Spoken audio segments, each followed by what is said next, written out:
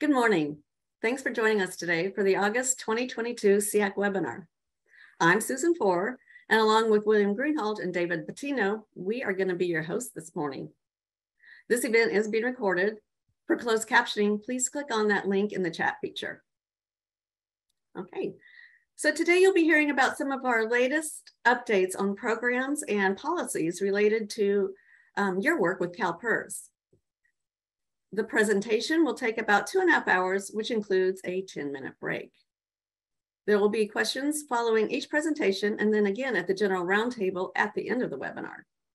Next slide, please.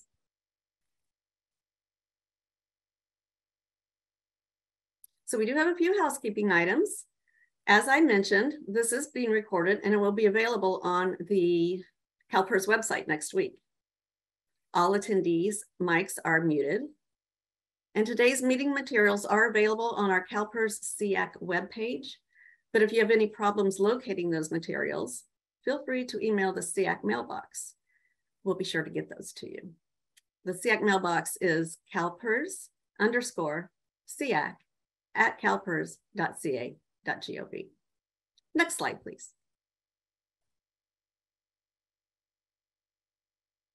In addition to submitting your question in the Q&A box, you can use the raised hand feature. You can do this by clicking that little raised hand icon at the bottom of your screen. Our host will then unmute you and then you can ask your question. Please don't forget to mute your mic after you've asked your question. Thanks. Next slide, please. Okay, so we've gathered multiple CalPERS leaders and team members for this webinar. Andrea Peters will give us a legislative update. Brad Hansen will provide information regarding school pay rates. Then Steve McKee from our Office of Audit Services will follow that up with an overview of the employer reviews. Heather Porter is here to update us on post-retirement employment determinations, as well as a Social Security Administrator update. Then we're going to take a 10-minute break. This time we've included a little trivia challenge just for fun for breaks, so feel free to play along.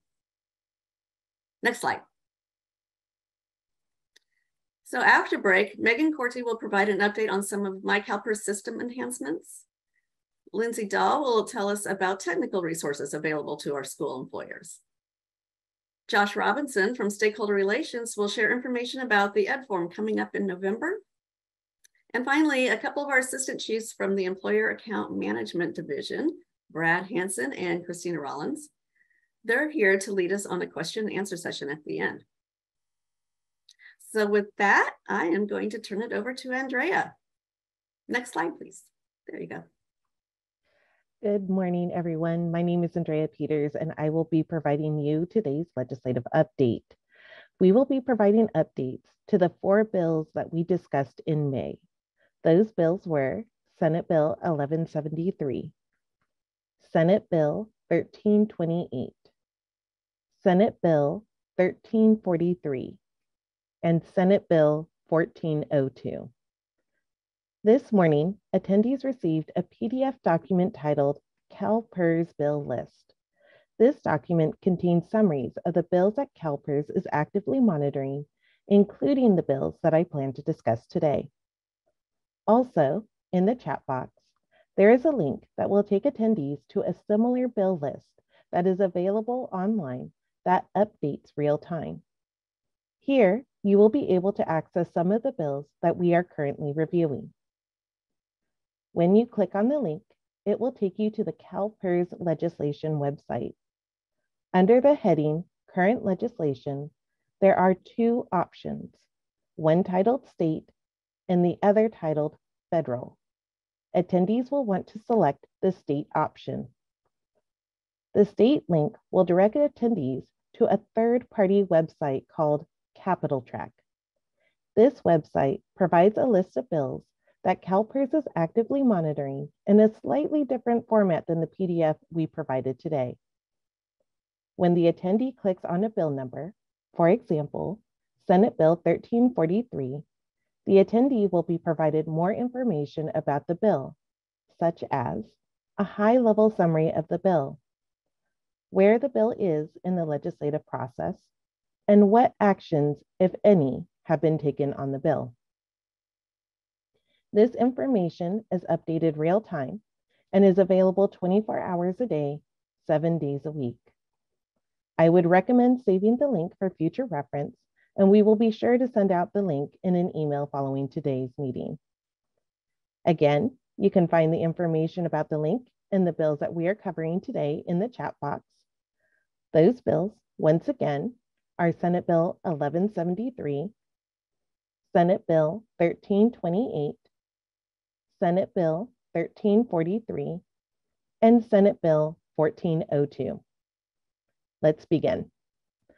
Senate Bill 1173 prohibited the CalPERS and CalSTRS boards from making new investments in fossil fuel companies and required both systems to divest existing fossil fuel company investments on or before July 1st, 2030, if it was consistent with CalPERS fiduciary duty.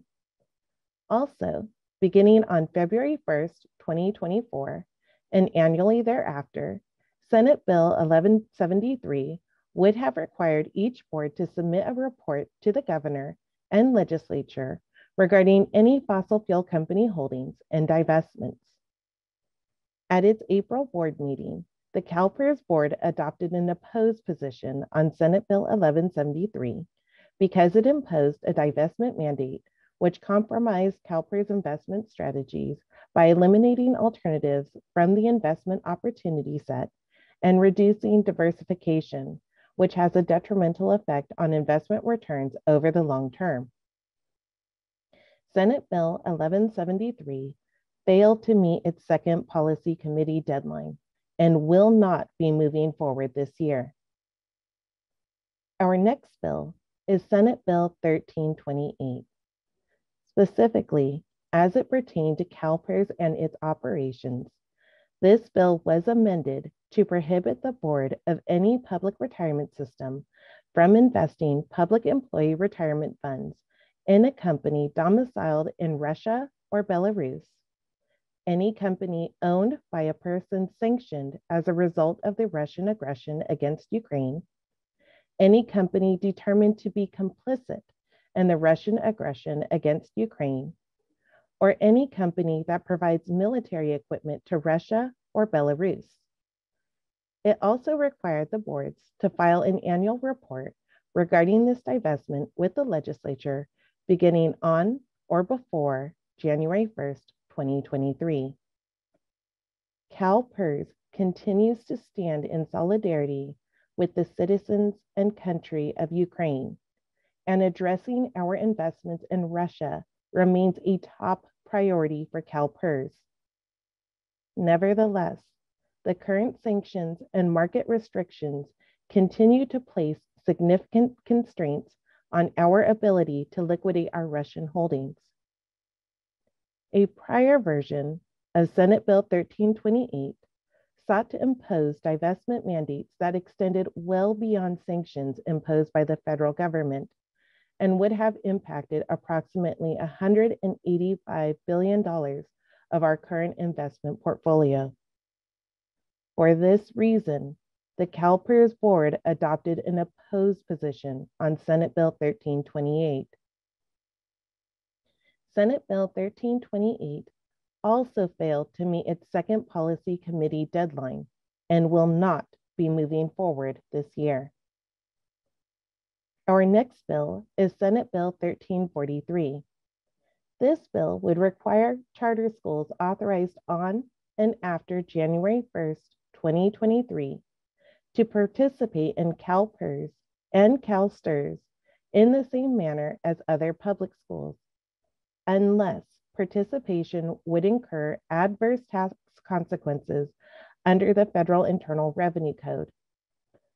This bill will not apply to charter schools seeking a renewal authorization on or after January 1st, 2023, if the charter school initially received authorization to commence operations before January 1st, 2023, and has continuously operated as a charter school since the initial authorization. The CalPERS board has not taken a position on this bill. Senate Bill 1343 is scheduled to be heard in the Assembly Appropriations Committee today. Our final bill is Senate Bill 1402. This bill would expand eligibility for service credit purchase for military service prior to membership to include active service in the Merchant Marine of the United States on and after January 1st, 1950. For public agencies, this provision of law would no longer be a contracted benefit, but a mandated benefit instead. This would impact approximately 39 public agencies. All other public agencies currently contract for this benefit. For state and school employers, this bill removes eligibility date requirements from existing law. Currently, Merchant Marine service must have been performed prior to January 1st, 1950. This bill would allow members to purchase Merchant Marine service performed on and after January 1st, 1950. The CalPERS board has not taken a position on this bill. Senate Bill 1402 is also scheduled to be heard today in the Assembly Appropriations Committee. This concludes my presentation. With that, Suzanne, do we have any live questions that I can answer? Hi, I am checking for that right now and not at this time. Nope. Wonderful. Well, thank you all so much for your time. I will now turn the presentation over to Brad Hansen in the Employer Account Management Division. Greetings. How's everyone doing today? Well, I can't really see any of you, but I'm assuming everyone's having a great day and they're giving me the thumbs up and a big smile. All right, so today we are going to talk about an issue that we've discussed a few times over the past year. It has to do with how school pay rates should be reported to CalPERS on a full-time basis. Next slide, please. Okay, so, the government code that supports how the pay rate should be reported is under 20636.1B1. And essentially what it says is that full-time employment for school employees is 40 hours per week, regardless of their schedule. And you should report the base pay rate on a 40-hour equivalent of the hourly pay rate. So basically, like, we know a lot of schools truly have 37-hour positions, 38-hour positions, anywhere between 36 and 40. Unlike our public agencies or state members, schools have this special provision within 20636.1 that says that the pay rate should always be based on 40. So in order to ensure that the member is truly getting their pay rate based on the 40-hour conversion, we need to ensure that's reported the way that I'm about to show you. So if you would, please, next slide. So before we dive into that, there's another government code, 20962, which talks about what full-time service credit is. And this applies to all CalPERS employers. So full-time service credit equates to 10 full-time months, 215 days, or 1,720 hours. And the way that you calculate service credit is you divide the earnings, the amount of money that the person actually earned during the time they worked for that fiscal year, divided by their full-time pay rate, and that's what calculates the service credit.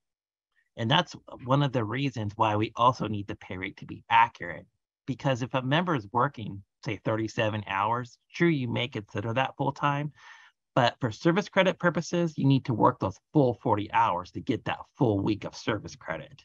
So the pay rate has to be based on 40, and the earnings have to be what they truly earned. Okay, now let's dive into the example. Next slide, please. So this is what we're going to build our two examples on. This is the base of it. I'm going to give you an example, an incorrect example, and then I'm going to give you a correct example. And then at the end, I'll show you the difference in what the member would earn had their pay rates been reported the appropriate way based off the government code. So for our example here, you can see the full-time employee actually works 225 days, which equates to 7.5 hours per day. Their annual earnings is $120,000. So that's what they earn for that entire year based on those 7.5 hours. Their daily earnings, every day they earn $533.33. And the way you come up with that is you take the annual earnings, divide that by the days, and you can see that that's what they earn per day. And then the hourly pay rate is that amount they earn per day multiplied by the amount of hours they work. So their hourly rate is $71.11 per hour. Okay, so this is the base that we're going to use to build both of our examples. This all right here is accurate. This is how these things should be calculated. Okay, next slide, please. So here's the incorrect example. So in this case, this school, they just took the full amount of the earnings, $120,000, and they divided it by the months worked, 12. And the monthly pay rate came out to a $10,000 pay rate. So the problem with this example is if it was reported in such a way, you'd see the earnings match the pay rate, and the person ends up getting a full month every month. So, 0.1 times 12, that's the amount of months they work, they get 1.2 service credit. Of course, we cap at 1 year. So the person got that full year. And should you go forward with this type of calculation, we're saying that they were at the 2 at 55 classic formula, and they had 20 years of service, so they get 40% of their final comp for their retirement allowance. And you could see based on that $10,000 final comp, that's their pay rate averaged over 12 months, they come up with a $4,000 unmodified allowance, which is the highest allowance you could receive. So again, there's issues with this because basically you're just matching the pay rate to the earnings. The pay rate's not based off of 40, like I mentioned earlier. The earnings are correct, but because it was based off 37.5, you can see the person is getting their full service credit and their final comp is going to be lower than what we expect. Okay, so that's the bad example. Here is the good example. Next slide, please. Okay, so this school, they actually followed the instructions on how, or the government code, I should say, and how to do this. So remember, we had our base and we figured out how to calculate what the hourly pay rate was. It was $71.11. So to come up with the monthly pay rate, you take that hourly, the $71.11, and you multiply it by the full-time hours. Full-time hours in reality for 40 is 2,080 hours. So multiply those two numbers together, you come up with this yearly annual amount of $154,793.60 per year, and then you divide that by 12. And that's how you should calculate what their monthly pay rate is. So you can see it's significantly higher. Now we know that the person didn't really get paid this $154,000, and that will actually come out when we do the calculation for service credit. But for final comp purposes, for their pay rate issue, it has to be based on this because 40 is what's considered full-time. So the service credit they earn per month won't be a full month. It will be 0.0811. You can see the calculation below. The earnings, again, the true earnings, what they really earned was $10,000. Divide that by that monthly pay rate, and you can see that's how we came up with that calculation for service credit. In this scenario, the person actually earns a little bit less than a year in a fiscal year. You can see here that they earned the 0.0811. They worked 12 months, and it came up a little bit short. It came up about 0.0268 off. And I'll tell you, just from my experience in calculations, the difference between 1 month and that small amount doesn't really amount to a hill of beans when it comes to a calculation for retirement. You could see some slight changes over the years if someone continued to not earn the full year, but it really doesn't equate to too much of a difference. So now we run it through our retirement calculator, and you can see we base it on, again, the classic formula. The person's got 2% at 20 years, 40%. So you take that 40% of the $12,325.93, and the new allowance comes out to $4,798.24. So again, this pay rate was based on if the person was 40, even though they weren't 40, the earnings stayed the same. Their service credit was impacted, but their final comp was increased. So it kind of evens that out.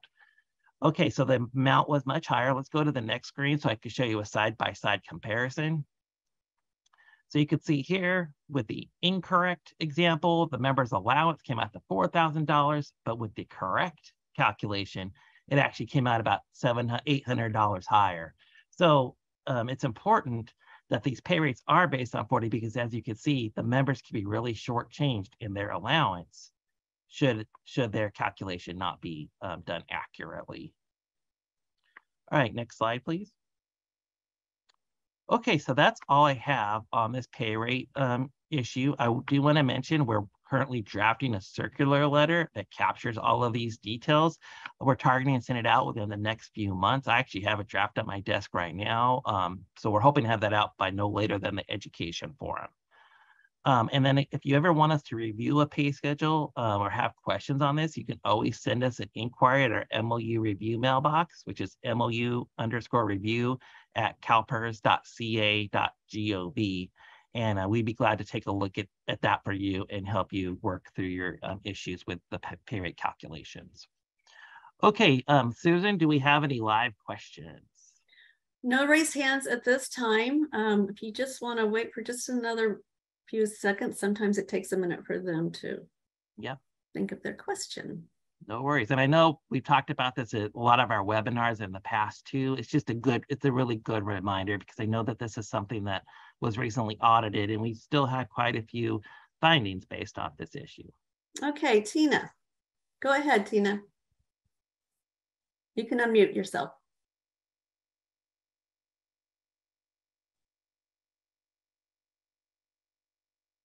You're still muted. Okay, yeah. Oh, there you go. Can you hear me now? Okay. Yes, we can. Yep. So on page number 12, when I see you do the calculation, hourly 7111 times 2080 hour, you come up with 154,793.60. I don't get that number. Okay, let me see here on page 11? No, page number 12. Page 12. Okay. When you try to come up with the monthly pay rate, and you take the hourly rate of 7111 times 2080 hours, you get 154,000. Oh, I think she's talking about the other slide, Susan. Sorry. Go to the next. My slide is different. Okay. There we go. There you go. Yeah, that's the one. All right, let's see here. 7111 times 2080 80. Yeah. comes to 147,908.8. Yeah. So if you divide by 12, you don't get the monthly that you have it there. So that's why. Sorry, you know what? I just need to update the slide. You know what? You're correct, but when I did the math, it actually does come out to that amount. Oh yeah, yeah. You does come up with the correct monthly. Yes. Yep. That's sorry. Right. Okay. So I'm kind of stuck right there, so I couldn't go further. Oh, you have a keen eye and a great mind for math, and I apologize for that. We've kind of tinkered with our slides, and I think I just forgot to update that part. But okay. But when I play it all out, so 7111 times 2080 comes out to $147,908.80. And then if you divide that by 12, it comes up with that. Okay, yeah. The rest of calculation is correct though. Okay. Yep. All right. Thank you. No problem. Hey, good eye for that. We're going to fix that for the next time at SEAC. We'll have it next at the Ed Forum. All right. So thank you. Yep. She was right. But it's still, at the end of the day, you could see that was the true pay rate. So that's the main point. Any other questions? No raised hands. Excellent. Okay, well, thanks a lot. I'm gonna, I don't remember who's up after me, but I'm gonna pass it on to that person. All right, I'll see you guys at the end. Thank you very much. Bye. Okay, good morning, everyone. My name is Steve McKee. I'm with the Office of Audit Services and the Employer Compliance Review section of that office. And I will be discussing an audit or review that was conducted. The title of that review was Pay Schedules and Pay Rates School Employers Review. And I want to just start by a slight disclaimer that I was not the manager that oversaw that cycle. That manager has since moved on. And whereas his expertise may not rise to the level of Brad's, he is much more, meaning the manager that oversaw this cycle, much more the expert than I. I just have the good pleasure of presenting the highlights. So next slide, please. So a little bit about the Office of Audit Services. We conduct public agency and school reviews. to assess compliance with the Public Employees Retirement Law. And that again is the employer compliance review side of the Office of Audit Services. We also have an internal audit side, which audits CalPERS processes. So again, the audit that we'll be discussing, or the review cycle that we'll be discussing, pay schedules and pay rates, school employers review. It was part of the board approved audit plan for the fiscal year 2020 through 2021. And the report on that review was released in December of 2021. Next slide, please. Okay, so we always, in the audit realm, we speak of our objective and our scope, and we frame our objective being our focus, narrow focus, so that we can be as efficient as possible and take as little time of our employers as possible. We do so-called scope down our reviews, and we keep a really tight focus on our objective. And our objective is always based on a criteria, which is our government code and our California Code of Regulations section that pertains to our limited focus that we take. So our objective, two parts, as Brad mentioned about pay rates. We selected a sample of 60 school employers, and we reviewed their pay schedules and their pay rates to verify compliance with, and we have here our criteria, government code section, which Brad mentioned, 20636.1 B1 and D. Sorry, if you'd go back to that slide. There we go. And of course, that's an indicator that I'm taking too long. I'm talking too much, so I'm going to keep that in mind. Title 2, California Code of Regulations, section 570.5. Little humor there. I know it's kind of early, but we have some humor here. Okay, so again, our objective is pay schedules and reported pay rates. We want to see whether they represent the correct full-time pay based on 40 hours per week for 52 weeks for classified members. So the classified employees. We selected a sample of 60 school employers. Our review period was January 1, 2016 through December 31, 2020. Next slide, please. Okay, in just a moment. There we go.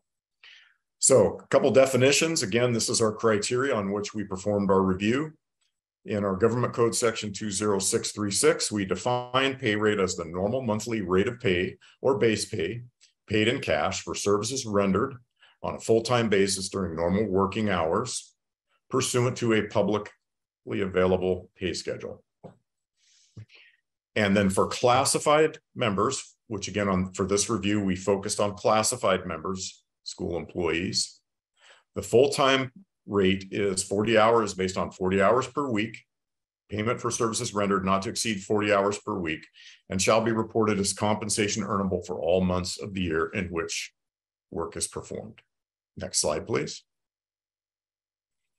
The next part of our criteria, we look at the California Code of Regulations, section 570.5, and this section gives requirements of those publicly available pay schedules.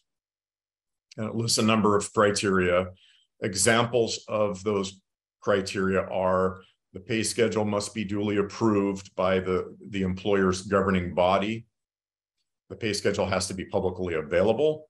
It needs to identify position titles for every employee position, and it needs to indicate the time base, etc. There are a number of criteria. And so our review looked at all of those criteria as a basis for reviewing each employer's pay schedule.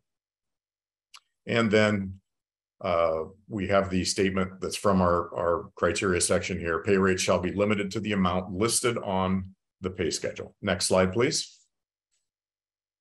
So moving on to, we've discussed our objective, our scope, our criteria, moving on to a summary of the results of the review, whereby our auditors went out and reviewed the 60 school employers. What was identified overall? 58 out of 60 school employers, we had some issues noted, and they broke down into two areas. Employers did not have pay schedules that met the requirements of that section that we just discussed, the California Code of Regulations section. And we also had an area of, we noted that employers did not report pay rates that complied with our government code section criteria, as well as where it is touched upon in California Code of Regulations 570.5. Next slide, please. So breaking out those two main subject areas are our objectives, pay schedule observations. We had 52 school employers whose pay schedules were not compliant with our statutes, our relevant statutes. So what we noted, pay schedules, and here's some of the issues noted, were not properly approved by the superintendent of school districts, county office of education, board of education. We noted pay schedules for among those 52 employers. There were a number that did not include position titles for all employee positions. We noted pay schedules did not identify the full-time pay rate for each identified position. We noted that an instance of referencing another document. So we noted that pay schedules referenced another document in lieu of disclosing the pay rate. Some instances where that occurred. And we also noted instances among that 52 where the pay schedule did not identify an effective date or revision date if a revision had occurred. Next slide, please. Now we move on to the area of observations noted that pertain directly to pay rates. So we're moving on from the pay schedule observation area onto the pay rate area. And we noted 26 school employers reported pay rates that did not reflect a full-time pay rate, as Brad discussed. So what we noted was in these instances, reported pay rates incorrectly reported earnings based on the number of contracted days in an academic year versus the 2,080 days, which reflects 40 hours a week, 52 weeks per year, as Brad noted. And so in summary of this area, the proper reporting is that reported pay rates should reflect earnings based on 40 hours per week for 52 weeks per year. So we had 26 school employers that had pay rate observations, if you will. Next slide, please. And then we noted 19 school employers where pay rates included additional compensation. So, for example, pay rate, just refreshing our memory, is defined in our statutes as the normal monthly pay rate or the normal monthly rate of pay or base pay paid in cash for services rendered on a full-time basis during normal working hours pursuant to a publicly available pay schedule. So that's normal monthly rate of pay or base pay. What we noted was that there were instances where the reported pay rates incorrectly included additional compensation, such as what we noted was there was inclusion of post-retirement health benefits amounts. There was inclusion of, for example, professional growth stipends, also inclusion of overtime, and a couple instances of inclusion of longevity pay in the pay rate, which, as we know, that should be composed solely of the monthly rate of pay or base pay. And so in summary of that area, we had 19 school employers that had additional compensation reported in pay rate. Pay rate should be the base pay and not include any items of additional compensation. Next slide, please. So now we look at just an overview of what can happen or what are the possible impacts of noncompliance in these areas. So it can impact employer contributions amounts. It can lead to miscalculations of those amounts that are due. It can result, noncompliance in these areas can result in delays of processing of member retirement benefits. It can result in inaccurate retirement estimates. So when the member is planning their retirement, they go on to my CalPERS, they look at a calculation to estimate what income they will have. It can result, non-compliance in these areas can result in incorrect retirement estimates being provided to the member, which can impact their planning adversely, potentially. It can result in incorrect payment of benefits to the retiree, which can then, our next area, result in benefit reductions that the retired member might have to sustain, which are not favorable. And it can also result in increased employer administrative costs for processing of corrections. So compliance in these areas as always important. Next slide, please. And so, do we have any questions at this point? We have no raised hands. Okay. I thought for a minute maybe I hadn't unmuted my mic, which would be tragic, wouldn't it? Okay, so at this point, if there are no questions, I will hand it over to Heather Porter. Thank you, Steve. You're welcome. Good morning. As Steve mentioned, my name is Heather Porter. I'm a section manager over the membership and post-retirement determinations team, as well as the state Social Security administrators team. Next slide, please.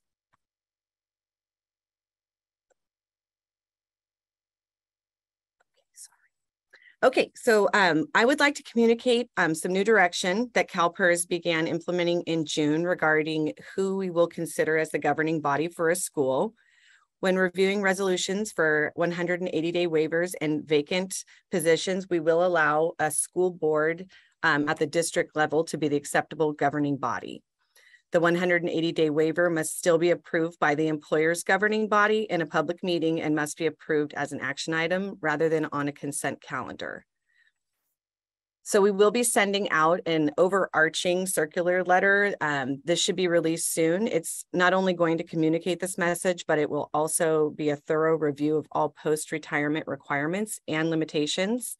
It's going to be a bit of a refresher since there has been so much going on with executive orders in the past few years with additional waivers and such. So this will be a nice refresher overview of all the requirements and limitations. So at this point, I'm going to ask if there's any questions regarding this new direction that we can address. We do have a raised hand. I'm wondering though if that was for Steve because it came on just as you came on. I'm going to ask Nancy to go ahead and unmute herself and ask her question. We'll see what we can do. Thank you. Because I put it in the Q&A and it was responded with that it's going to be answered live. So my question was, how far back should we have salary schedule to be publicly available? Are there any options? And it's for Steve. Actually, yeah. So I'm the one that accidentally hit live. I answered it in the chat, but per the California Code of Regulations, it's number 7 under 570.5. It has to be retained for a minimum of 5 years. That's the only option that you really have, 5 years or more. Okay. Now, because I do not work in HR, I work in payroll, but I do not see that being publicly available on the website. Is that okay? It says upon inquiry, we can then share the 5 years. Is that true? Correct. It does not have to be on the website. We prefer it all to be on the website because it makes our reviews much easier because we can just pull it up. However, it just has to be readily publicly available at your HR counter or wherever you keep your pay schedule. So if a person that works for your school district, they want to see the pay schedule, you should have it readily available and maintained up to 5 years minimum. Got it. Got it. Sometimes it's challenging for payroll because sometimes we have to do retroactive payments and we don't have those salary schedules available. So it's, I'll do my little internal application. Can we have the 5 years that will help CalPERS help us internally? Right.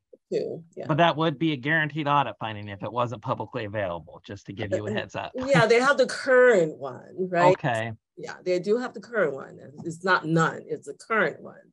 Okay. If we then need to go back prior fiscal year, or a couple of them that it's there's a rate change that yeah, it's not there, but even though we do have it internally in our in our system that we can probably pull up. But yeah, so on the website, and just the most recent one. Okay. Anyway, All right. thank you, Brad. You're welcome. Oh, no. Susan, are there any questions regarding this slide? If not, we can move on to the next slide. It looks like we might have some more. Okay. Jennifer, go ahead. Or was that Jennifer? Yes, it is Jennifer. I just wanted to know, so according to this slide, then the governing body of the school board is the only one that has to approve it? Or does it still have to go through the COE's board to approve too? So that's the new direction, is that it's going to just be at the district level as far as CalPERS is requiring. So before, we would require it to go through the COE, and we are not requiring that anymore. We're requiring at the district level that will be approved. Thank you.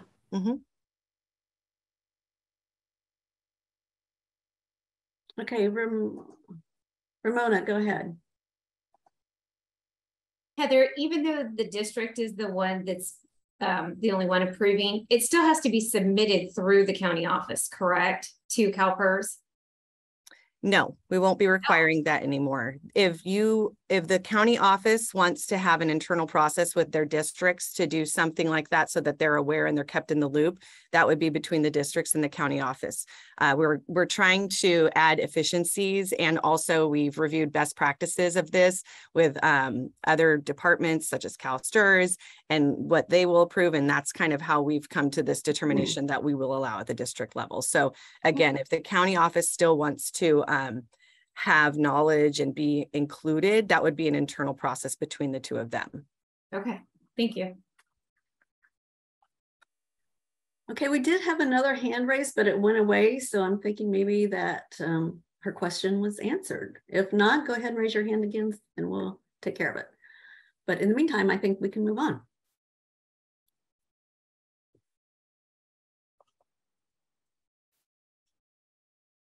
Okay, so then we'll go on to the next slide. So as you all know, the executive orders have ended, and I just wanted to remind anyone who realized after the fact that they hadn't reported or sent the proper waivers that our team can assist you. Please just send an email to our Working After Retirement inbox, and the team will work with you on the next steps for those. So just wanted to remind everybody of that. And there's our inbox there if you need to note it down. Next slide, please. Okay, so before I move on to my Social Security updates, does anyone have any other questions that I can assist with? Still no more hands. Oh, okay. oh, hold on. One just came out. Go ahead, Tina. Oh. Hi, this is Janelle. Janelle, okay. I'm sorry if I missed this at the beginning. Is there going to be a circular letter coming out soon regarding the change to the 180-day waiver process? Yes, there's going to be an overarching, like very thorough circular letter regarding working after retirement, post-retirement employment, restrictions, limitations, and this will be included within that. As it was called out prior, I believe that, you know, they would only be allowed at the governing body was the county office. Now it will state that the governing body can be at the district level.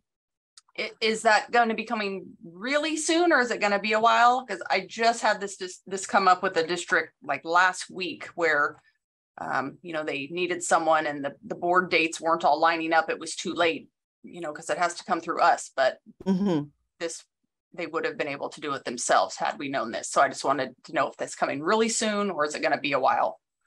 And it currently is the practice. So if you send it in, my team is aware of that, and they will not send it back if it's at the district level. But the actual, information in a circular letter should come out very soon. It's going through the last levels of approvals. It's, like I said, it was very thorough. So it was a little bit longer and it took a little time. So, but if you do go ahead and send in those at the district level, they won't be turned away at this point.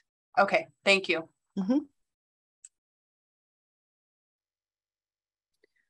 I see no more raised hands. Okay, then go ahead and go on to the next slide. So I'm going to go ahead and update you on our Social Security Administrator team and updates on that. Next slide. So a few topics to discuss. Our annual AIR forms, the annual information request forms that go out, the annual maintenance fees and invoices, and school police positions. Next slide. So just a reminder that we are processing the annual information request forms. Currently, we are at a 55% response rate, and we would really appreciate if you could share with your districts that they really need to complete these and return them to us. We're trying to get that response rate up. This is a very important step for all of us to ensure that proper reporting of Social Security and Medicare is done. The information collected assists the team with identifying problems earlier than later and assisting you with corrections or the district with corrections and proper reporting. If you need assistance completing this form, please let the team know and we can assist. Next slide. So good news to note is that we will be extending the suspension of the annual maintenance fee invoices again this fiscal year. Next slide. So lastly, an update on school police. So the state Social Security Administrator team received a question from a school police employee inquiring if their Social Security was being withheld appropriately. The team inquired to the Social Security Administration regarding this, and the response from the Social Security Administration was that school police at the San Diego Community College should have Social Security contributions withheld. This is a reminder that Social Security coordination is by position, not by member category. Next slide, please. So San Diego Community College is being required to complete adjustments such as collecting Social Security taxes and updating W-2s for the past years so that the employees' Social Security benefits are accurate. If your school district has a similar situation with your school police, please contact the Social Security State Administrator team to assist with reviewing and determining the correct path forward for your district. Please refer to Circular Letter 200-047-22 for more details. Next slide, please. So here are some resources on how to contact that team. There's a phone number you can call or an email, and there's the address. Next slide, please. So now I can open up for any questions. We have a raised hand. Go ahead, Deepa. You can unmute yourself. Yeah. Can you hear me? Yes, we can. Okay. So my question is regarding the school safety PERS and Social Security. We had an election for safety PERS in 2017, and we were given the option during the election from CalPERS that they can elect to have Social Security with safety PERS, or they can vote to have the safety PERS with no Social Security. And our officers voted with no Social Security. And now, am I understanding correctly that these officers are subject to Social Security, even though during the election, we were told by CalPERS that they have the option to not opt for Social Security along with safety PERS? So first of all, can I ask what county you're with? I'm sorry. Yes, I'm with Sonoma County Junior College District. Okay. So it'll be Sonoma County Office of Education that does our reporting, but the governing board is the Sonoma County Office of Education. I mean, Sonoma County Junior College District. Okay, thank you very much for that information. What we would suggest is that you do reach out to our team, or I can have a team member reach out to you. It really does depend, we need to look and see if your situation is similar. So we do need to look at a few different items to determine whether or not you would fall into that same path forward that the San Diego Community College is having to do. Okay, and who shall I contact regarding that? Because you know, this is really nerve-wracking for us as a district, since if it's going to go retroactive like San Diego City College back to 2017, it's a lot of money for the employees and the district, number one, to make all these corrections for Social Security. And it's a negotiated item, so we have to take it to the collective bargaining agreement as well. So I had so much communications back and forth in 2017.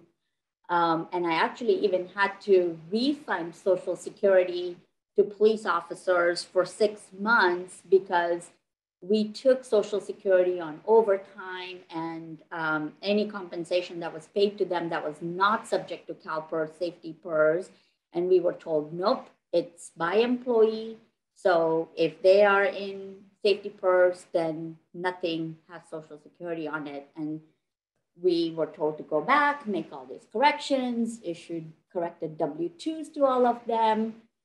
And now it's going to be the same thing again, if that is the case. So who can I talk to at CalPERS or for the Social Security, like directly talk to them so that we can get some resolution to this as soon as possible? So I'm going to get all of your information and have the manager, Veronica Silva Gill, reach out to you. Okay, thank you.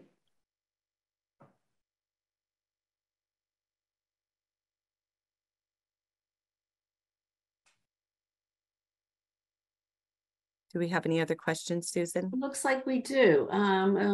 Tammy, go ahead. Hi, Heather. Thank you for sharing. This is Tammy Britt from the San Diego COE. And I just wanted to clarify that for the San Diego Community College, this was a separate CalPERS contract that they started with CalPERS for their school police. So I guess my question or comment is, was this something that should have been arranged from the beginning and was missed? In other words, does a contract unit work with your department to coordinate Social Security? And maybe Deepa, this applies to you. Do you have a separate CalPERS contract for your police? And then in San Diego, there is another college that occasionally mentions beginning a school police separate contract, but that never really gets off the ground. So anyway, that's my question and or comment.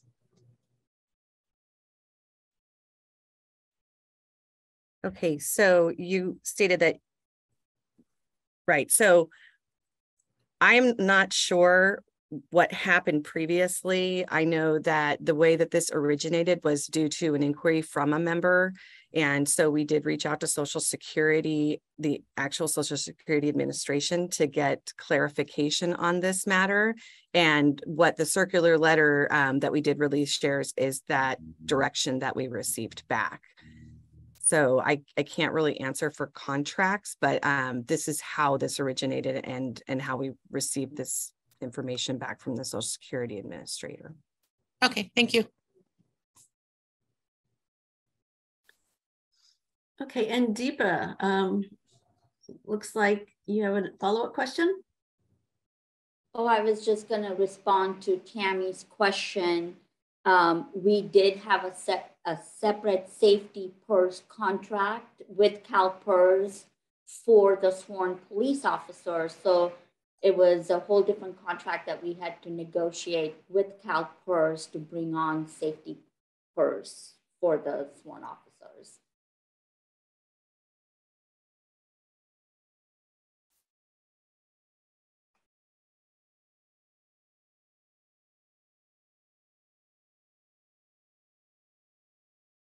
Okay, any response?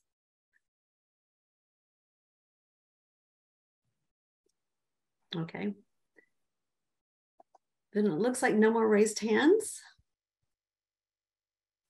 Okay, then I guess I'll turn it back over to you, Susan. All right, sounds good. Thank you. Thank you. Okay, so now is a good time to take our short break. Let's see, it's 10:20. Let's get back at 10:37. 10:37. And just a reminder, we do have a trivia challenge, so have fun with that during break. And see you at 10:37. All right, we're good. So Megan, you have the floor. Good morning, everybody. Hopefully everybody can hear me okay. I'm doing this at my desk, so it's the first time trying it out here. And there is only one of me today, so any questions I will do at the end with any kind of chatting. So thank you so much in advance. All right, so let's kick it off. We can go to the next slide with the CalPERS enhancements. We have made some enhancements to the arrears receivable detail report. We are making columns more dynamic, so not everything will display at all times. We're also clarifying some headers and rearranging some of the columns around just to make it more easily digestible. We've also shored up the permission sets associated to the report so that the proper people do in fact have access to it. Similar in the arrears arena, there is now a payroll adjustment on completed arrears determinations form that will be going out at the end of next week that will start. And this is creating a new form so that if there are any adjustments on receivables for anything that has been completed, you will be aware of it. So pluses, minuses, previously there was no indication of this. And then the last bullet here, this is just a friendly reminder that the certification of certificated member report, it's picking up members that have less than a year of service credit, but only if they're employed by the school year for the entire year. So if you have a mid-year begin or end date, unfortunately, these members are excluded since they did not receive letters. Next slide, please.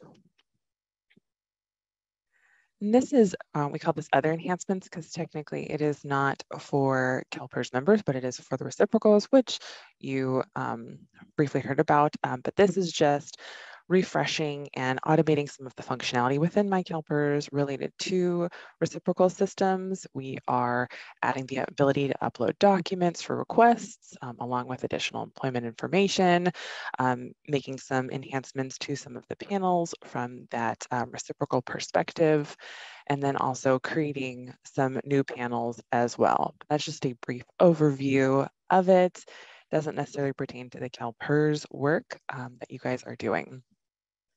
Next slide, please. This is my favorite page, it's the reminders page. It's a reminder to use that undeliverable address Cognos report frequently. We have been getting quite a bit of mail back, especially with people teleworking more often. We are finding that people are not updating their address as much. So please take a look at this every now and then just to make sure that your employees' addresses are correct in our system. And then we did make some security enhancements throughout the past year. This is a reminder to make sure that your access is correct for all of your employees. Ensure that you are separating people timely so that their access is terminated, and that for anybody who's a third party, if you are not setting up that business partner relationship, making sure to go in and terminate their access as well, just to really make sure we have our security on lock. And then we have special contact types, and some of our forms and notifications are specific to those contact types. So we really appreciate if you can make sure you have an arrears administrator, a financials contact, general, human resources, etc., for the primary contact for all of those. Now, one person can be designated as the primary contact for everything, but like I said, not all of the forms that we have will just go to the general person. So we really do like to make sure that you have those solidified and identified in our system. And then my personal favorite reminder is please be working on your retirement appointment reconciliation and your reporting compliance. We are continuing to separate members for zero payroll after a period of 6 months or greater, unless they are on a leave of absence. So please go in and check those, make sure your members are being reported timely for all their payroll and their separations, etc. So that is the shortest systems enhancement presentation I think we've ever done. but we'll have more, I'm sure, to come in November. Next slide. And if we have any live questions, I can take those. Yeah, so far I see no raised hands. Wow. That could be a first too. Yeah, just wait for a little bit in case someone is trying to get on, but it doesn't look like it. Oh, okay, great. Well, if you have any questions, you want to type them in, I will be here to answer those as well. Thank you. And I'm going to pass it along, but I don't know who I'm passing along to. Oh, Lindsay Dahl. Okay. I'll be Lindsay, yes. Thank you. Hi, thank you, Megan. My name is Lindsay. I am an employer educator in our CalPERS Education and Training Unit. Today, I'm here to inform you about the education opportunities and resources that you have access to as a business partner with CalPERS. Next slide, please. Stay informed by receiving the latest updates that CalPERS has through our circular letters. Circular letters will update you of any changes in laws, processes, and procedures. All of our circular letters from 1996 to the current date are available on the CalPERS website, and you can get notified when there are new circular letters by subscribing to our employer bulletin. You can subscribe to the employer bulletin with your email address, and you'll be provided with information directly about CalPERS news, updates, and upcoming events. This will give you personalized information based on your location, agency, and program type, and most importantly, stay updated on upcoming education and training. If you can go to the next slide, please, we'll go over how to sign up for this on our CalPERS website. So this is a screenshot of the homepage, and to subscribe to the employer bulletins or view any of our circular letters from the CalPERS website, you'll select the employers tab that is in red on the top of the page. Next slide. From there, at the bottom in the middle, we have the resources column, where you will then select circular letters. Next slide, please. And then under circular letters title, you'll find the employer bulletins link to subscribe. On this page, you can also access all circular letters since 1996 and use the search field to view the circular letters related to a topic or by the circular letter number. So from here, you would select employer bulletins highlighted in red. Next slide, please. And then once you select the employer bulletin link on the right side of the screen, you have a box to enter in your email address. And then finally, you'll select the subscribe button. Next slide, please. From this screen, you can select what email subscriptions you would like to receive. And then at the bottom, you'll select subscribe. If you're signing up for the employer bulletin, you'll be asked to provide your country, employer type, and job type. This will ensure that you're going to put in your county, not your country. Sorry, you can put in your country if you want, but I meant county. And this will ensure that you are provided information that is relevant to your agency since it's based on location. Next slide, please. At no cost to you, we provide education and training opportunities for both business rules and the CalPERS system. Our business rules class provides employers with a foundational understanding of the laws and the rules associated with their agency's retirement or health contract.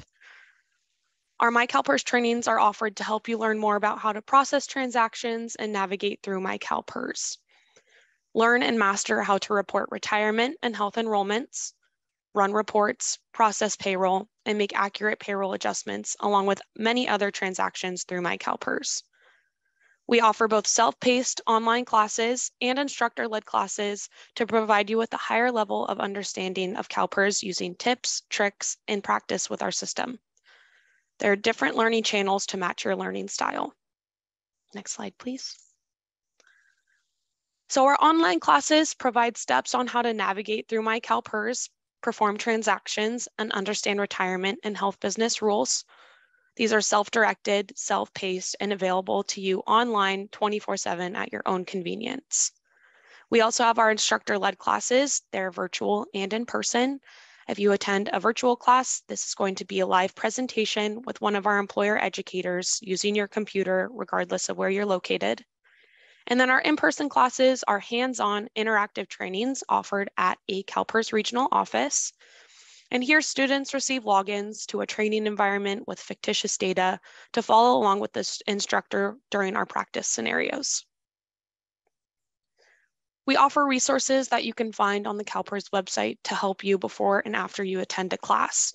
These include our CalPERS student guides, our reference guides, and direct communication channels to help you find the answers to the questions that you might have. Next slide, please.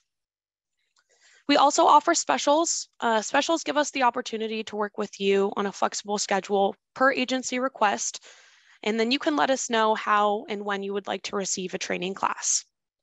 Employer educators will work with your agency's schedule to provide you either CalPERS system or business rules training.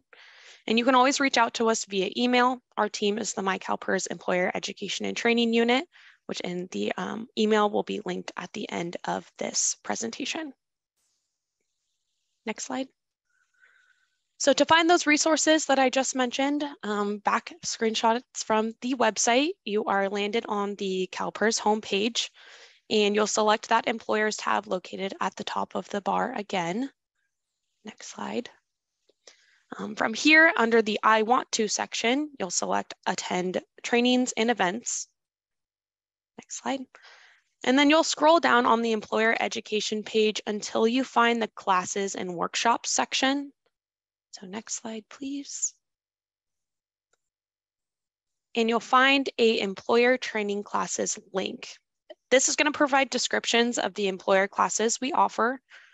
So once you select the classes link for business rules in CalPERS, you'll see the list of descriptions for all classes. Next slide, please. Our business rules and CalPERS classes will be listed on this page that you see here as you scroll down the page. Next slide, please. You can also, from the same page, access our CalPERS student guide by selecting the link in the red box shown here. Next slide. And this is our student guides and resources page. So our student guides provide step-by-step processes to help you navigate and report information through CalPERS. These student guides are frequently updated to provide current and accurate information on the CalPERS processes and procedures. Next slide. And if you notice on the right side, there is a gray resources box where you can find the link to the reference and health guides. The reference and health guides are designed to help you in your business and health transactions with CalPERS.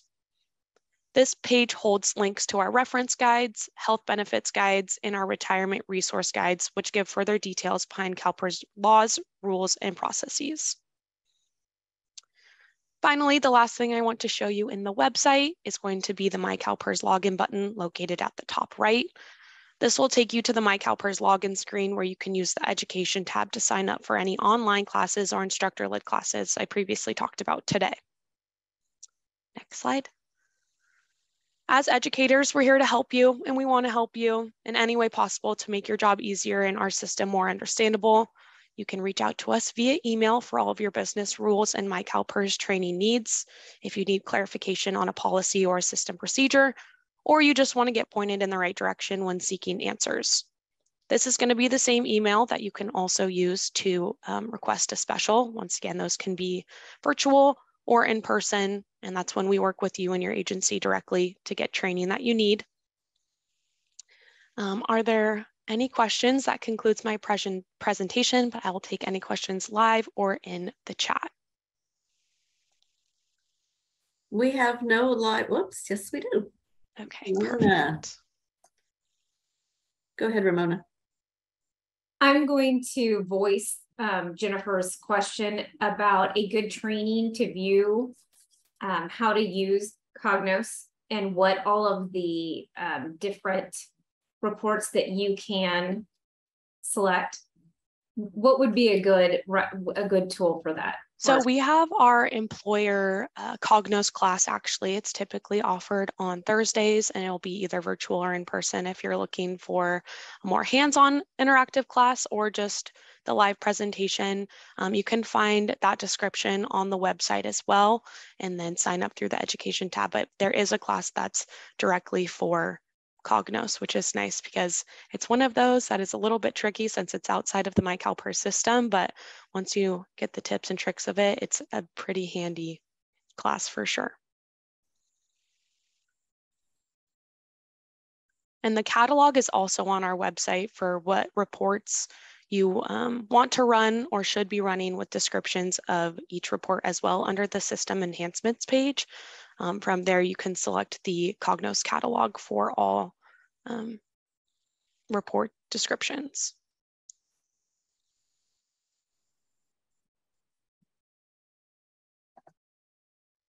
Okay, I don't see. Oh, yes, we do. Hold on just a second. Go ahead, Jennifer. Is there any way that you could put a link to all that in the chat so that we can actually go into it based on what you're saying? Definitely. I went ahead and put the CalPERS Employer Communications email in there. And then I can put the link in the chat as well, just so that you have that reports page with the catalog and then our classes as well. That would be great. Thank you. Yeah, definitely. They're in the chat. Oh, thank you.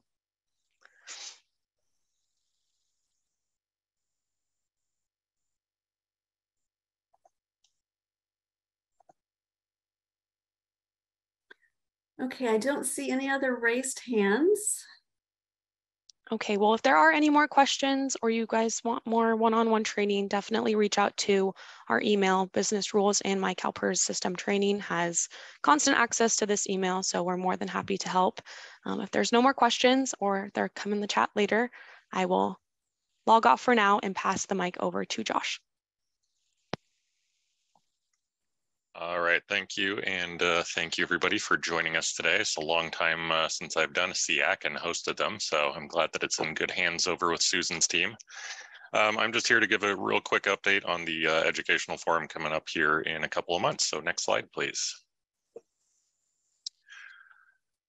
So we are going to be doing our first in-person educational forum in a couple of years. So we're going to be doing it live in person, November 1st through 3rd. That will be a Tuesday through Thursday this year. So not to be confused with the prior Monday through Wednesday schedule, down in Anaheim. So there will be plenty of access to Disneyland right down the street. For those of you who have not really ever attended the educational forums, these are great opportunities to come and get just top-notch education from our subject matter experts, get some one-on-one time with, all the people in our booths, go to all sorts of different sessions. Like I said, it will be about a 3-day session. So, there's plenty of material to be had. And all levels of the CalPERS are going to be down there. We send like 200 people down to make sure that this is a top-notch event. Next slide, please. Oh, and that's basically it for me. So registration is currently open. The link is in the chat box. So if there's any other questions for me.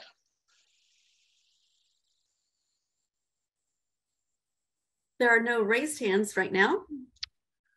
All right, then I will toss it back over to you, Susan. Great. Okay, thank you, Josh. So at this time, Brad and Christina and the rest of our panelists are available to answer your questions. Please submit your questions using either the Q&A feature or select the raised hand icon at the bottom of your screen. So we do have a raised hand right now, so I'll go and ask Tina to go ahead. I have to unmute myself. Okay, can you hear me now? Yes. Okay, I have a question. I would like to circle back to the pay rate. The first few slide. Okay, so there one of the slides talking about full-time service credit. Then it is like list like 10 months. If the full-time service credit. When Could you go to that slide, Susan, so we can see what she's talking about? Yeah, was that the pay rate slide? I can pull that up. It's a slide 9, I believe. Yeah, I have on my 9, but I'm not sure. One more. One more, yes. That one. Yeah, here you go. You see full-time service credit 10 months?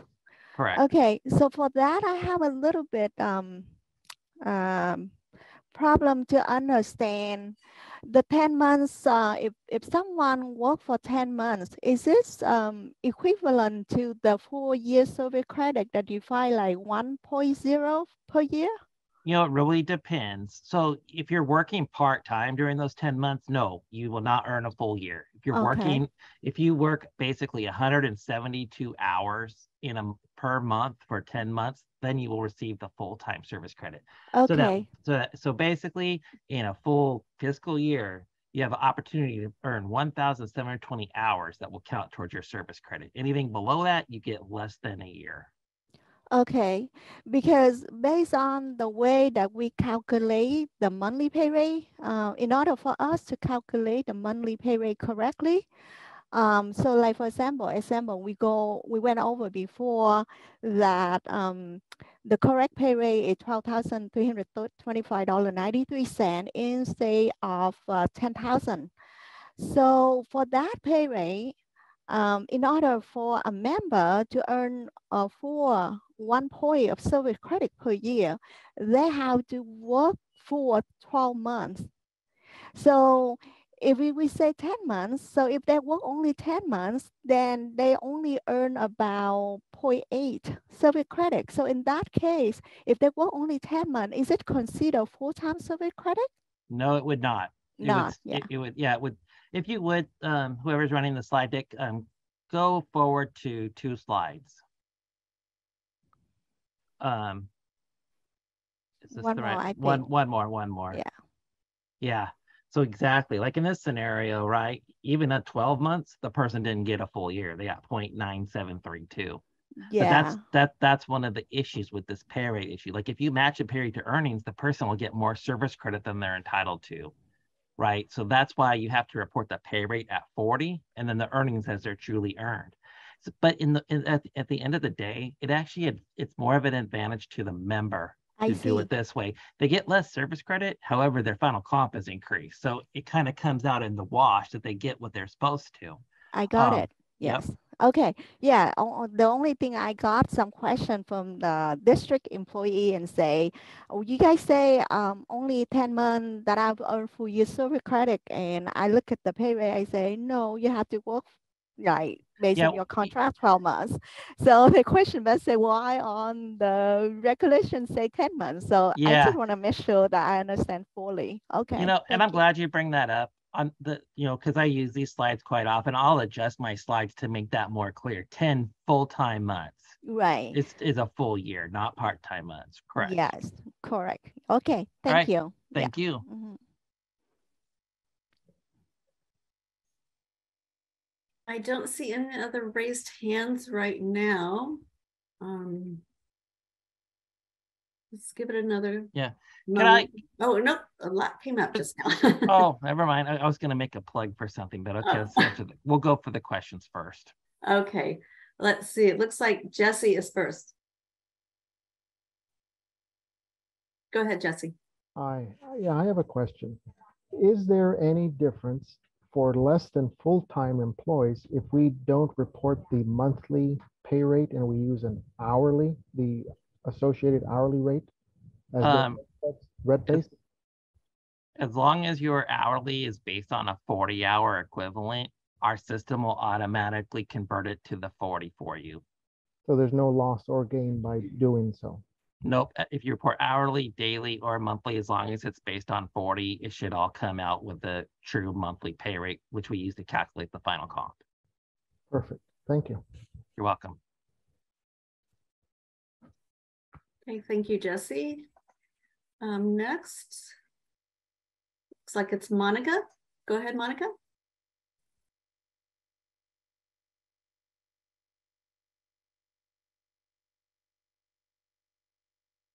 Monica, it looks like you're unmuted, but we can't hear you. Can you hear me now? Yes. We can. Oh, awesome. I have to unmute in 2 places. So now I know. Okay. So hi, everybody. Hi, Brad. I kind of have a suggestion if at all possible in the future.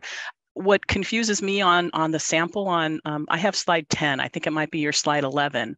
You're using 7.5 hours.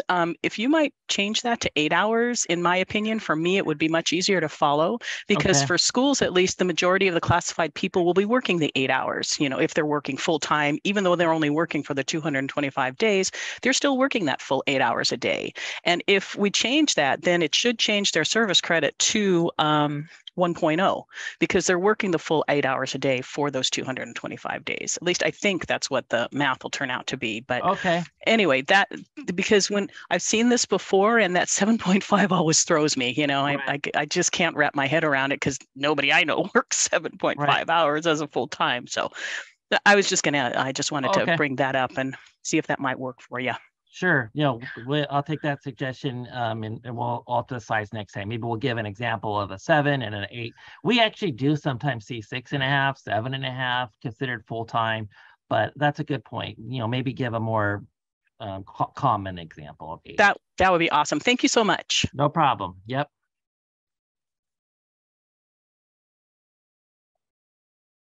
Okay. Next up is Debbie.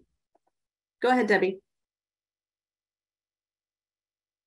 Can you hear me? Yes, we can. Okay. My question has to do with like a person who works 12 months, 7.5 hours a day, full-time in that position. It's a county office. We're allowed to work 7.5. They would still not earn a full year service credit, or would they still earn the full year service credit at 10 months? Even with 7.5 hours a day? So per our example, it looks like they would come up just a little bit short about, you know, I forget can you go back to my slide again, Susan? Yeah, slide 11, I think. The one that's called correct example. Okay. Keep going, I think.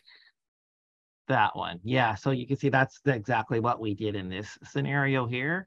And the person was earning 0.811 per month. So at the end of the year, they're going to come up slightly short. But 10 months and 1720 hours is full time. So why would they not receive their full year service credit and have actually earned more than the full year? So the pay rate needs to be based on 40, whereas your earnings are based on 7.5. Yes, so but they go over 10 months and over 1720 hours. Well, if you would send me that example and I'll work the math out. It's one of those things I just would have to see it to show you. Okay. Thank you. I mean, yeah, you're right. If they worked 1,720 hours in a 12-month period, you're correct. They should get the full service credit. Maybe my example here, it's not exactly 1-for-1 on the 7.5. But yeah, in essence, you have 12 months to work the 1,720 hours. As long as those hours are met within the calendar year, you should get the full year of service credit.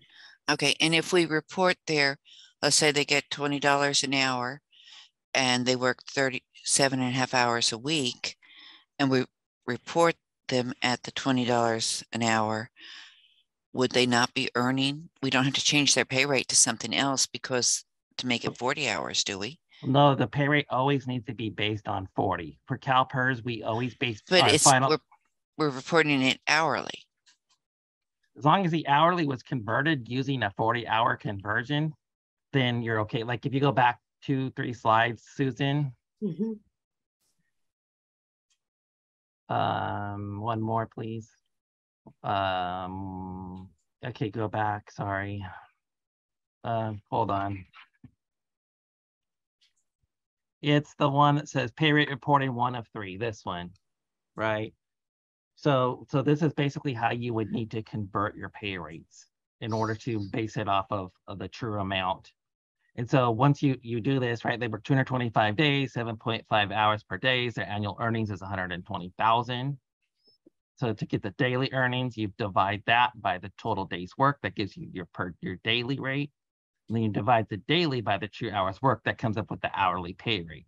So now if you go forward 2 slides, Susan. Mm-hmm. Next one. So then here you have your true pay rate based on the 7.5, but now we need you to take that true pay rate and convert it as if they're 40. And that gives you your full time. So that's where your earnings are. So if you see here, the earnings 154, you really never paid them, right? But that's what we need the pay rate to be based on, is if they had worked 40. So now you have your pay rate based on if it was 40, even though that's not what they truly were paid, but then your earnings reflect the true earnings they worked. So in situations like that, they might have got their whole $150,000 worth of earnings, but because of this pay rate issue, they won't get that full service credit. But like I said earlier, it kind of comes out in the wash because now their pay rate is going to be higher than what it truly was. Their service credit might be lower, but then at the end of the day, the calculation comes out to what it truly should be, which in most cases is higher than what it should be. Okay, but you're taking an annual and converting it down to an hourly and then multiplying it up to the 40 hours a week pay rate. I'm asking if a person's being reported at an hourly rate, that's what they're hired at, not a contract, not management, but 40 hours, $20 an hour is my example, and they only work 37 and a half because that is full-time at this county office, then will I be reporting them at $20 an hour for their earnings still, or do I have to somehow inflate the $20 to, or actually be deflating, because I would take the 37 divided times 20 and divided by 40 would make their pay rate a lower pay rate? I think it actually would increase it, but basically you have to figure out how did you derive that hourly pay rate. The hourly pay rate at the end of the day has to go back to what we consider 40-hour pay rate. So the hour, you can report an hourly, but at the end of the day, our system, we're going to always convert you as if you're 40. So 173.333.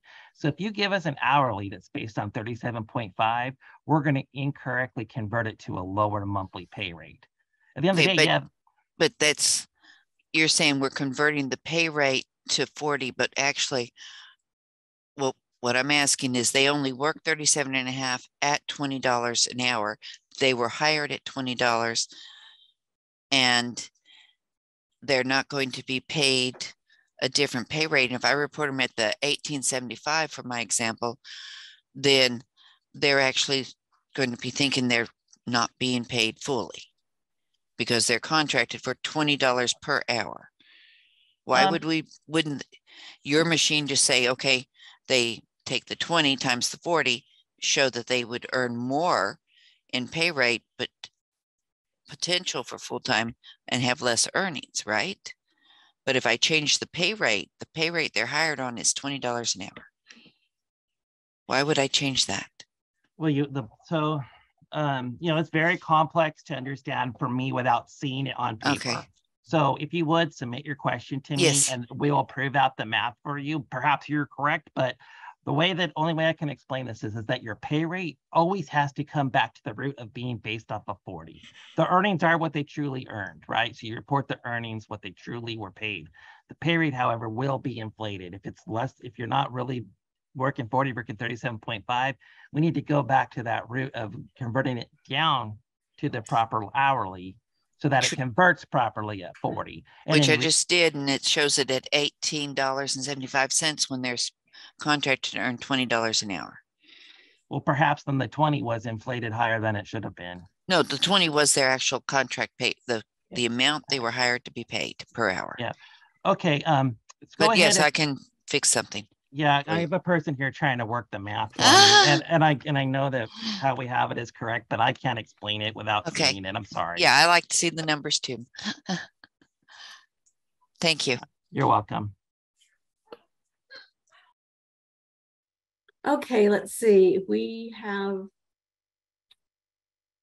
oh, Faith went away. Faith was there. Let's go back up to Deepa then. Go ahead, Deepa. Hi, thank you. I just wanted to follow up on something that was discussed at the last employer advisory meeting, and it had to do with special comp earned in the final year before retirement. And the fact that it would not be counted if it was only for 1 year. Can you just explain that to me? Is that in place now so that, for example, if I were to get a longevity increase this July or September because of the way the contract is negotiated, and I retire at the end of the fiscal year in June, would the longevity that I receive based on an MOU and my years of service at the district not count in my final comp? Yeah, that's correct. So we have it within the government code basically that special comp cannot be reported solely in the final comp period. So if you happen to, by circumstance, let's say the district just contracts for longevity pay effective 1/1/2022, and you start receiving it, and then you retire at 12/31/2022. So you work the full 12 months, you receive longevity pay all 12 of those months. We would not include that in your final comp calculation because it's solely in the final comp period. It creates a funding issue if the member hasn't paid more than just that one full fiscal year. So yes, we would deny in a situation like that. And what if it was already in agreement? Like the contract already provides for it, like after 10 years, you get longevity. Yeah. And I'm in my 10th year now, so I got longevity, and then I retire at the end of the year. So it's not something new that the district negotiated, it's already in place.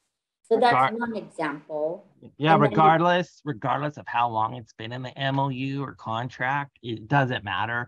No matter what special comp type it is, off salary, schedule pay, longevity pay, any of them, if it's solely in the final comp period, we will deny it. Okay.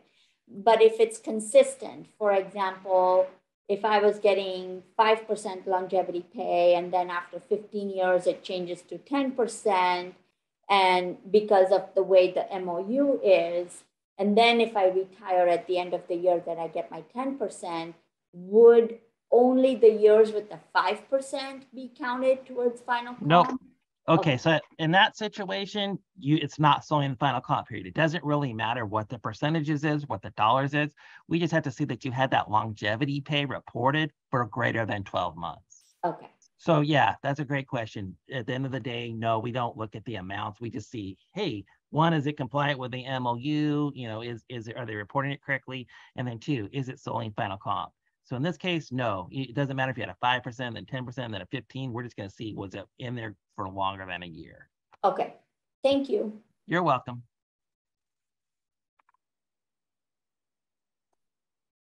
Okay, and Tina. Yes. You know, like previous, you know, you guys talking about the audit that find out that majority of school report the pay rate incorrectly. And I'm pretty much sure that will be fall on my county as well. So, so does CalPERS have any, you know, like solution for that? Because if right now they find out that school district report the pay rate for many years incorrectly, so what is the best way to correct it?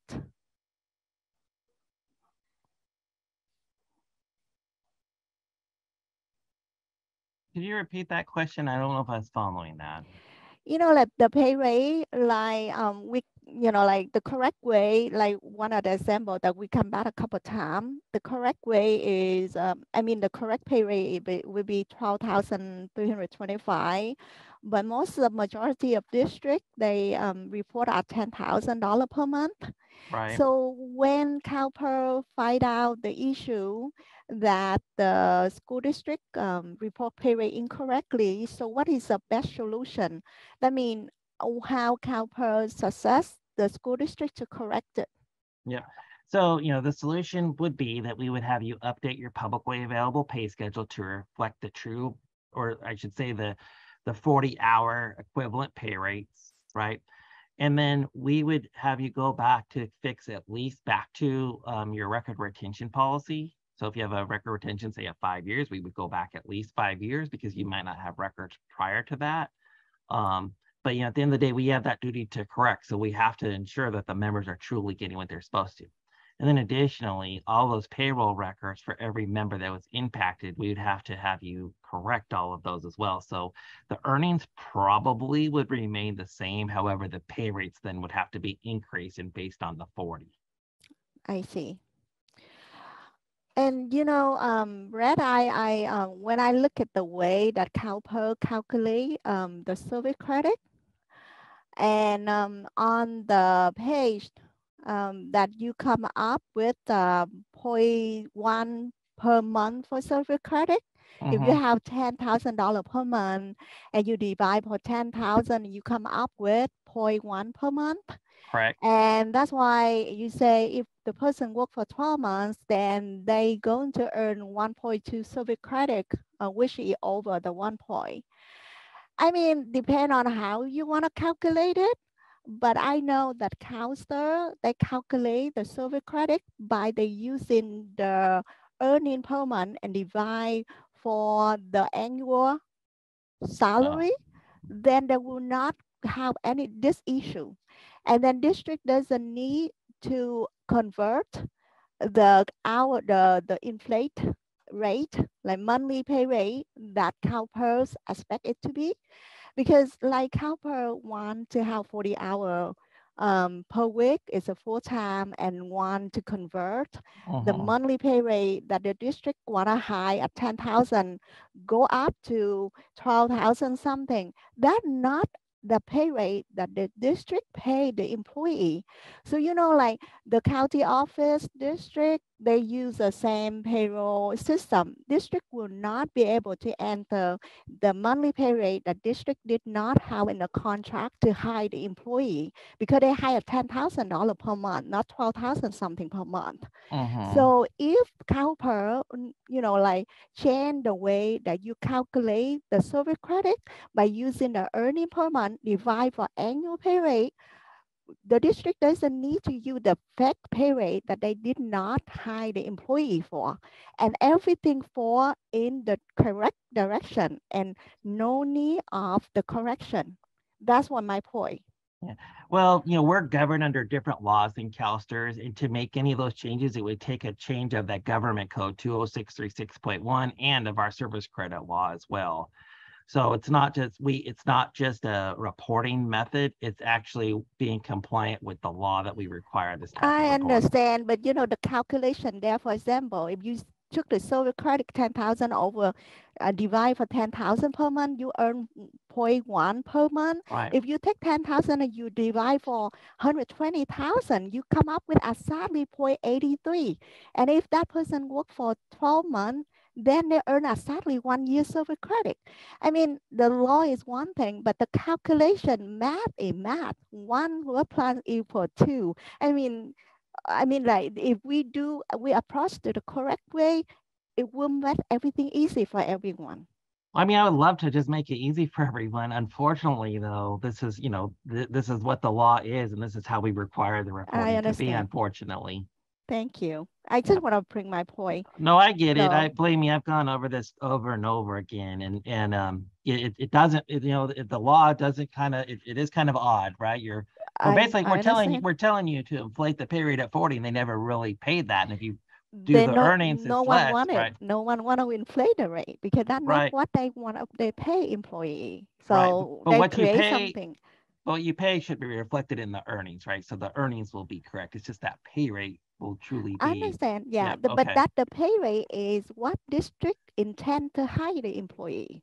Right. So they need to use it correctly. Right. Well, you heard my answer. Per the government code, that's how it should work. Yeah, I understand. Yeah, I just want to bring up the issue, and then hopefully CalPERS can look into that and you know move in the direction that easy for everyone. Right. No, I understand. Yes, thank you.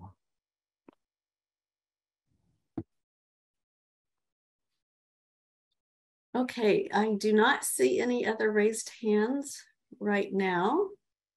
How did I get off with no questions? That's totally shocking. I can't believe it. Oh, no. Well, we might have spoke too soon. Ramona, go ahead, Ramona. So Brad, just answering on Angela Casey's question about the 37.5 hours a week, not getting the full year of service, even though it's over 52 weeks. It wouldn't take the 39,000 divided by the 41,600 to come up with the service credit.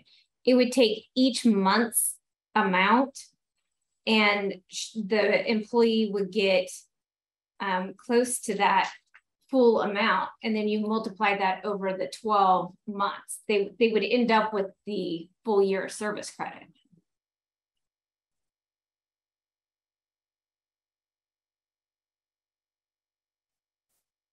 So that question, or yes, people seem to be struggling with the working the minimum and whether or not they would get a full year of service credit. Right. They're going to get their full year of service credit. They have a partial month for all 12 months. Right. This partial months are added together. In her case, with the 52 weeks of 37.5 hours, they will get a full year of service credit. But I think that they wouldn't, because of the way that the pay rate needs to be converted. So they, at the end of the day, it won't appear they're working full time because we're bumping that pay rate up to 40, not based off the 37.5. Right, but when you have that 0.09 whatever, and you multiply it by 12 months, you cap out at a 1.0. You know, again, if you have any detailed questions like this to calculate service credit, please send them to me. I don't want to answer these on the fly. I know that we've been through these scenarios when we created these PowerPoints, and in reality, if they're not working the 8 hours, then they should not be getting the full service credit. You know, I don't want to just answer things. I have people messaging me on the side, like 4 people trying to help me with the question, but I don't want to get it wrong because I'm getting different responding in it. So I appreciate everyone trying to help, but it's just confusing matters. So, you know, at the end of the day, if you have any detailed questions on how your pay rate should be reported and the corresponding service credit, please email them. You can email them directly to me. You can send them to the MOU mailbox, and we will do the math and show you what we mean on this. I don't want to just speak off the fly. I have my example on here, and that's how that should work out. However, these other ones, I need to sit down and do it to give you the right answer.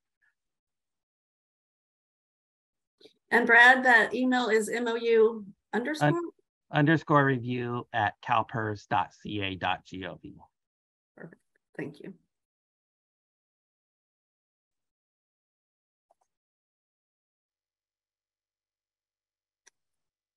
Okay, Lisa. Hi, it's actually Lisa Marie. Oh, Lisa I just wanted to say, Brad, kudos to you. You're doing a really good job, and I just want to acknowledge you. Well, thank you very much. And I'm sorry if I'm coming across as if I, you know, am frustrated. It's not that I'm frustrated. It's just like, I don't want to lead anyone astray. You know, we've had numerous audits on this, and I know that the issue normally is that you're converting the pay rate out of 40, so it bumps it up to higher than it was. But then if your earnings are based on 37.5, you're not getting full-time service, right? So that's where the rub comes. So, you know, I understand that you guys are running the math equations as well. I'm sure there's just something that is being left out, but that's why I'm just asking if you could please send them to me. We'll show you a better example. And I really appreciate that, Lisa. I try my best to try to answer all these questions on the fly. Thank you, Lisa. Okay, we have Teresa. Go ahead, Teresa. Oh. Oh, Teresa went away. Okay.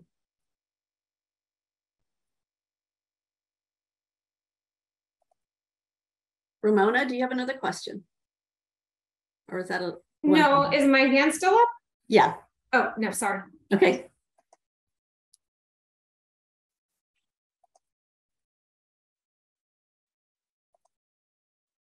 Okay, then it looks, oh, don't we have... Teresa? Hi, can you hear me now? Yes. Okay, apologies. So I think my mind got a little blown on the longevity, special comp. So if I understand correctly, you're saying if somebody has a 10-year longevity, let's say, and they get a 4%, additional, and then they step up and they get a 15-year longevity. So now they're at 8 point something because it's cumulative. If they earn their longevity in the very last year, if they get that bump up, and you're saying that the second to the last year may actually be their highest year because we're not considering that bump up to 8%. No, basically what I was trying to convey was, we have this within the regulation, we have, it states that, special comp can't be reported solely in the final comp. So for instance, if you have a 12-month final comp and you only receive longevity pay for 12 months, and that's in your final comp period, we'll deny that. However, regardless of, if you have several steps within your longevity, after 10 years, you get 5%, after 15%, you get 15 years, you get 10%, so on and so on. All we're going to look at is, did you receive longevity pay? Doesn't really matter what the dollar amount is when it comes to the solely and final comp, but if you had it for greater than 12 months or greater than 36 months, if you have a 3-year final comp, we will allow that as long as it meets all the standards that we need for it in the MOU. Is it available to the entire group or class? Is it not just for top step? Things of that nature. Those are the things we've denied. But as long as it's not solely in the final comp period, we will not deny it. Okay, so if it is, let's pretend it is somebody who reached their 10-year, their first longevity step, and it is in their last, then that longevity, the special comp would not be considered for that year. So it'd just be the base pay, basically. That's going to be their final. Correct. So you work for the school for 10 years, and after the 10th year, you get your longevity, and then you retire on the on the 11th year, and it's solely in that final comp period. Yes, we would deny it, regardless if it was compliant in the MOU. And then what about if it was like 13 months, 14, like how many months? As long as it goes beyond the final comp period, it's compliant. Okay, so 13 months, then they'll consider that longevity period. Correct. Okay, thank you, appreciate it. You're welcome. Okay, that's it for our raised hands. Christina, do you have anything to add before we end the webinar? I wish there would have been a question for me to give Brad a break, but Brad did a great job. Thanks. Yes, you did, Brad. Thanks. All right, then. So if you have any more questions after the webinar ends, feel free to email those to the CalPERS SEAC mailbox, and that one is CalPERS_SEAC at calpers.ca.gov. Yeah, and please, if you have any questions on how to convert the pay rates for the service, I meant it. Please send it in, and we can provide you back the example. Okay, I did post your email as well as the MOU review mailbox. So okay, there for them. Thank you. Yeah. Also wanted to let you know that we will send a report out after the webinar that shows all the questions and the answers that were submitted. And don't forget the survey that comes out as soon as you log off. And we encourage you to complete that and submit the survey. We do want to thank our presentation team, especially Brad, for passing along their valuable information. And a big thank you to you, our school employers, for all your questions and comments. As a reminder, CalSTRS will be hosting the afternoon session of the Employer Advisory Committee meeting at 12:30. And you can log on to the CalSTRS website to join their meeting. So again, thank you so much for your time today and have a great afternoon.